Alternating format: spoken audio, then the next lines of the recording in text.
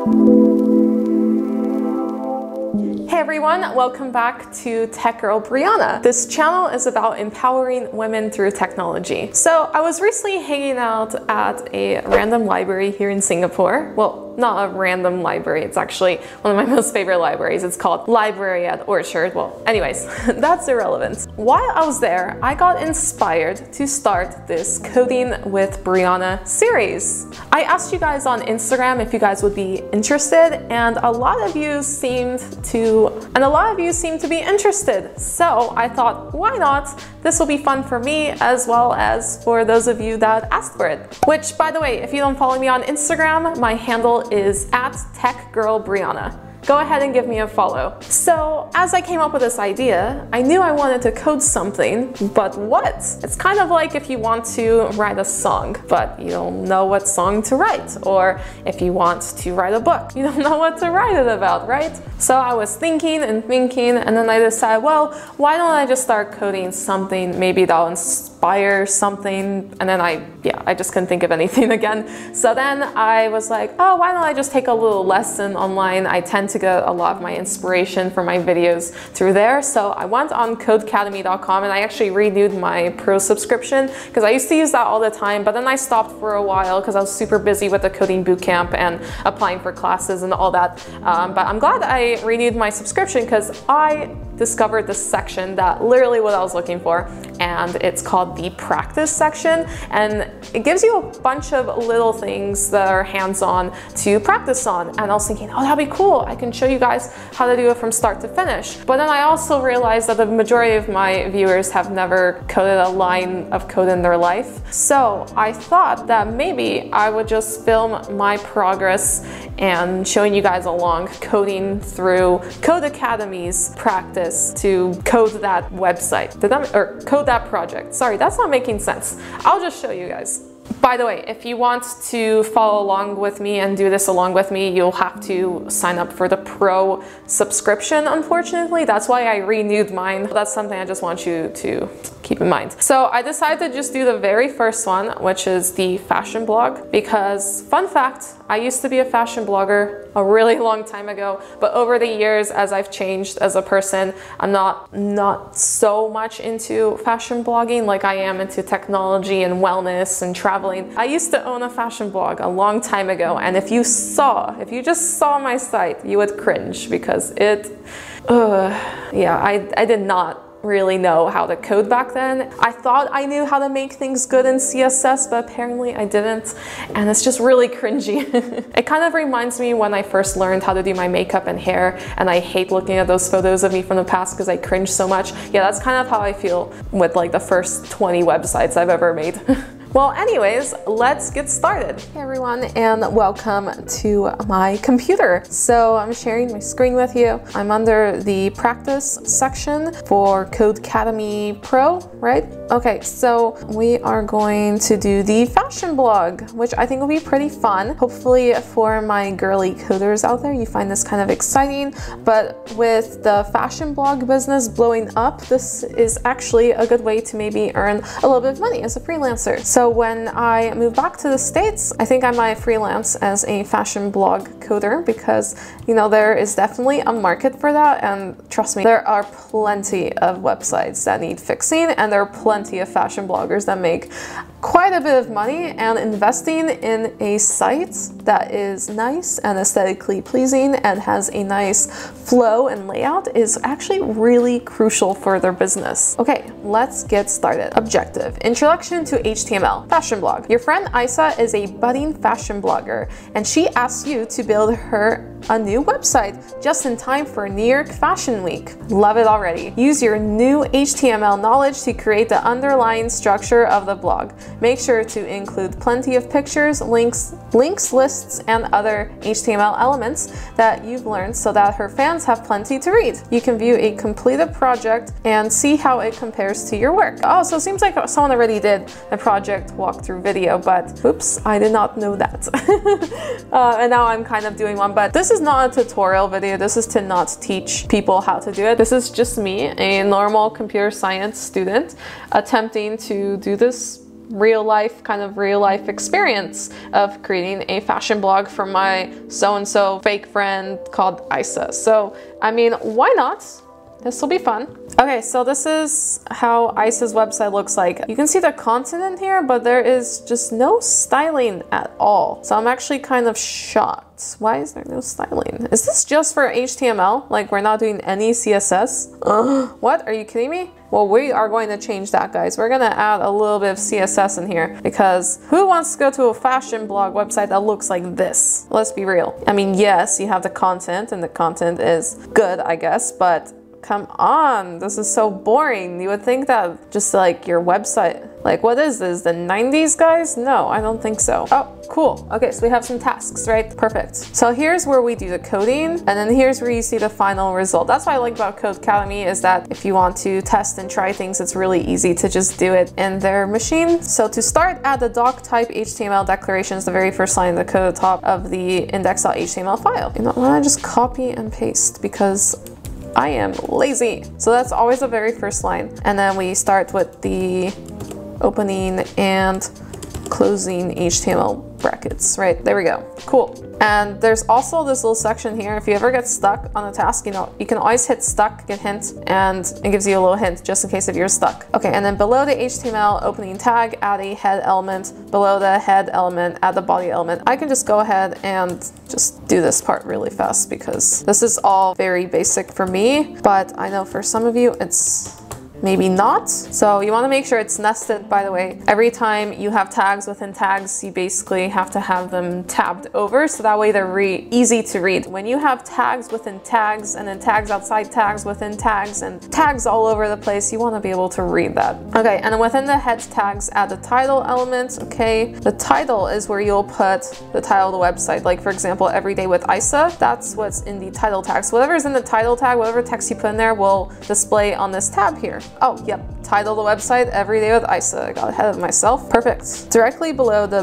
body tag, add the H1 that says an insider guide to NYFW. Below that, add a H2 tag that says getting tickets and picking the shows. Below that, I add another H2 tag that says dressing for the shows. So the body tag is what you actually see on the website. So everything that's in the body tag is here. And everything that's in the head tag is what you don't necessarily see on the actual page itself, like the actual meat of the website. So there are a total of 6 header tags. The first one is the largest, and then H6 is the smallest. I always start by putting what tags I want to do because it makes it easier for me to nest. I call it creating the skeleton of the website. That's just something I came up with. I don't know if that's actually what it's called. So we need to do 2 H2 tags and 1 H1, okay? Perfect. Now let's add the filler, is what I call it. Yeah, there we go. Actually, no quotations. Don't worry if it goes to a different line. That's only because it doesn't have space on this side. But if I drag it, oh, there we go. Yeah, so that's actually on the same line, right? But then if I condense it, then you can actually see like line 7 will all of a sudden be spaced. So don't worry, it's still on the same line. It's just the way that this is all laid out. Cool. All right, that was pretty easy, right? A lot of copy and pasting here. We're just setting things up. And if you're just curious to see how it looks like now, because actually we have some meat now. We have some content. So if you hit save, I think if you hit save, and then yeah, there we go. So the H1 tag is this, right? An insider's guide to NYFW. Of course, the text will be larger than H2, and as it goes down to H6, the text keeps getting smaller and smaller. But if you want a specific size that you want your text to be, well, okay, we'll actually get into that later. I'm not gonna get into CSS quite yet. Right now, we're just working on the meat and the skeleton of the page. Here's Isa's first dispatch from Fashion Week. Let's add a blog post. Between the H1 and first H2 tag, add a P tag that says, okay, so I'm gonna copy this, and then we're going to add a paragraph tag. That's what the P tag is. One thing about Codecademy's code editor is that I'm used to it being more like Sublime Text, which is the code editor I use. And so I'm used to my little shortcuts that I came up with, like little hotkeys I came up with. So when they're not working, I get frustrated and be like, what? I have to type out the tag. I can't just hit tab. As you get more experience with coding, you don't actually need to type out all of these tags. Like you can end up just typing like the first letter and just hitting tab. It's a little bit frustrating for me because I keep accidentally hitting tab when I'm not supposed to. Okay, so let's look at the site again. There we go. Awesome. Yeah, we're not gonna read it because that's not important. Okay, and then between the first and second H2 tags, let's add another paragraph to the post using another paragraph tag. Okay, so between the two H2s, which are right here, let's add another paragraph tag. Okay, and I'm just gonna copy and paste this and not read it because I am lazy. I'm a very lazy coder, by the way, but most coders I've met are pretty lazy with their coding. It's not lazy, I just call it lazy. I just like to take shortcuts. There's nothing wrong with taking shortcuts. Why take the long way in life, right? After the last H2 tag, add the final paragraph that says blah, blah, blah. We're gonna add another paragraph tag after this one. Yes. Cool. All right. Okay, number 8 says, of course, this wouldn't be a fashion blog without some images. Above each paragraph, add an image tag and set its source to be one of the links. Okay, so this is where I'm going to show you guys how a self-closing tag and attributes within a tag works. Okay, so above each paragraph. Okay, let's go to the first paragraph. We're gonna add an image. So an image tag just looks like this. It's self-closing, so it wouldn't look like this. So yeah, don't do this. This is not how it works. You have to do it like this first line here. So the image has nothing so far. So if you save it, yep, nothing, no image, because I didn't put a source attribute. So SRC stands for source. So to write an attribute of a tag, you write the little code for the attribute, which is SRC. That's just one of many attributes. There's so many you can do. You can do alt, you can do like this sized width, like you could do some inline CSS if you want, but in this case we're just gonna stick to what this is saying. So this is the URL of the image. Let's take a look at how it looks like. Okay, so that's how the image looks like. That's the image they provided. Obviously you can put whatever image you want, but I'm just gonna do it the one that Codecademy provided. Cool, so that's the image source. So we have the image tag, and then that's the link for the source, right? You can either do a link or you can do a local directory. I mean, there are lots of different ways, but most of the time you put a link, so that way it works on websites, right? Okay, so there's the image. Woohoo! We're making progress, guys. It's starting to look more like a really outdated fashion blog, but you know what? It's working out. Okay, so now we need to add this image. So we're gonna do the same thing again. I'm gonna go ahead and copy and paste because we're taking shortcuts, guys. Go ahead and do that with me if you are. Okay, and let's copy and paste this. Cool. Copy this again, put it above the last paragraph tag. Cool, let's save it and check that out. Woohoo, guys! It's looking really good. Let's tick that off. Okay, we're on number 9. Your first blog post is complete. Now let's add an image of Isa so her readers get to know her. Below the opening body tag, add an image tag with the following source. Okay, so let's copy this. Below the body tag, so at the top of the page, okay? We're going to add another self-closing image tag with the source attributes and then the link I just copied. So let's see. Oh, there's Isa, the fashion blogger. Okay, and then below the image tag, add an H3 that says by Isabel Rodriguez one day ago. Okay, the text that's in the H3 tag should be slightly smaller than the H2. So let's see if that's true. There it is. It's a little bit smaller than this H2, right? Cool. So number 11, Isa wants her readers to know that she's written a lot more than one post. Let's make a list of some related blog posts. Beneath the last paragraph, add an H4 tag that says related content. Underneath that header tag, create an unordered list. Okay, so we're doing two things here. We're making an H4 tag like a heading, and then or kind of like a heading, and then we're creating an unordered list. Okay, so where do we do that? Beneath the last paragraph? It's the last paragraph right here. Okay, we're gonna do an H4, which should be slightly smaller than the H3. Needs to say related content. And now we will do an unordered list. So it goes inside the opening and closing brackets will be a UL that stands for unordered list. There's our unordered list. And now we have to create list items. So this is where we're going to be doing a lot of nesting. So to do list items, you need to do li. Make sure to close that. So let's see, how many unordered lists are we gonna make? I'm just gonna skip ahead. Okay, it should have 4 items. Okay, let's copy and paste a few more times. Now I'm going to copy and paste this content inside the list items, and I'll show you guys how that looks like in just a second. Let's save that and check it out. Oh, here it is. Looks good, right? Number 13, let's get Isa's blog connected to the rest of the web. In the first paragraph, turn NYFW into a link and have it go to this Wikipedia. Okay, I'm just going to put it in a tag, which stands for anchor tag.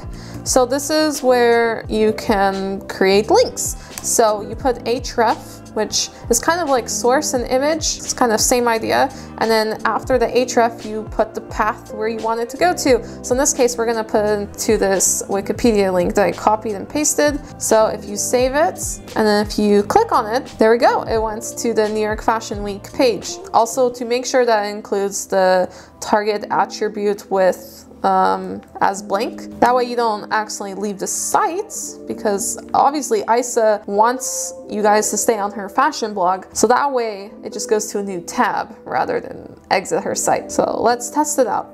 Oh, it worked. Okay, cool. We are making progress, guys. Okay. Isa wants to make sure that her friends can get in touch with her. At the bottom of your body, add a new div, set its ID contact inside the div. Create a new paragraph tag and put the following information inside of it. Cool, guys, we're gonna do a little bit of div tags. I was wondering when we'll do something a little bit more than just the basic tags. Okay, I'm gonna add a div tag, do a closing div tag. Okay, and then we're going to set its ID to contact. I'm not gonna get into what IDs mean, but you're basically naming the div tag to whatever you wanted to call it by doing it that. So if you ever need to reference to it later, like in a cascading style sheet, then you would reference it with either an ID or a class. I would recommend just taking some lessons instead of learning through me, because I'm not a teacher and I'm not the best to explain it. Okay, and then inside the div, we need to create a paragraph tag. Okay, so let's nest that. Okay, and then we need to put this contact information inside of it. Okay, easy, cool, save. Oh, there we go. It's right there. Okay, and inside the contact div, put a strong opening and closing tags around email, phone, and address. Okay, so we're going to put it all in strong tags. So I'm just going to make this easier so I don't need to write it a million times. That was easy enough. Let me just save that. So if you see what I did there, I just put opening and closing strongs. Yep, there it is. So that way oh, if you don't know what strong does, by the way, strong makes the text's font weight to be bold. So you're just making it bold, basically. So I made email bold, phone, and address. Let's make the profile picture a link to the contact section of the web page. Find the profile image tag and surround it by opening and closing A tags. In the tag, set the href to contact. So let me show you what's happening here. The reason why we set this ID to contact, that way when you click on her picture, it'll just directly jump you down to this section down below. And you do that by adding an href of contact. So you know what, let me just show you guys instead of talking about it. Okay, so let's go to the image and we'll put it all inside of an A tag. So let me, okay, and then cut that, nest it, and then paste it. Okay, so now the image is inside the A tag. And now we need to add an href attribute to be hashtag contact. And now it will look for the ID name of contact and it'll go down to this div. So let's test it out. Yep, that worked. If you click on her image, it just jumps straight to the contact section. Pretty awesome. Okay, congrats! You've got the beginnings of a solid fashion blog. Feel free to make modifications and practice your HTML by adding more content. Okay, so I thought that I would have enough time in this video to show you guys how to style it, but I think I will have to leave that for next time because this video is getting already quite long, and I didn't want to rush in this video, especially for those of you that are beginners. I wanted to just make sure it was at least fun and easy to follow along with. So I hope this has helped you. Anyways, this is how the site is supposed to look like, and next time we will work on styling it. Alright everyone, that's all for today. Thank you so much for watching. I'm going to put up the next part of this episode and series on a different day, so make sure you hit that notification bell so that way you know when I put up the next part of the series. Make sure to like and subscribe if you haven't already yet, and I'll see you in my next video. Bye everyone.